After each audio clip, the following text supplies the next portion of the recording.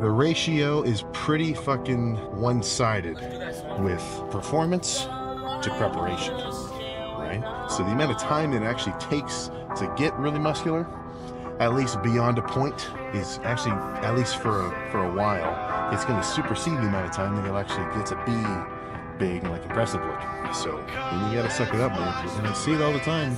You know, dudes start a bulk and like, fuck, dude, man, I hate bulking. You know.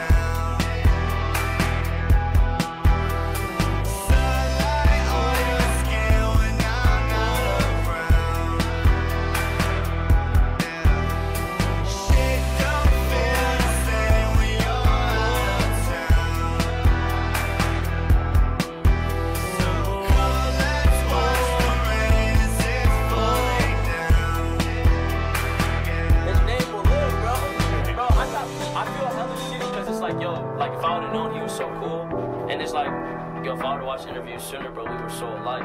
It's unfortunate because it's like, yo, when people die, that's when you like, you know, because your remorse kind of makes you check them out.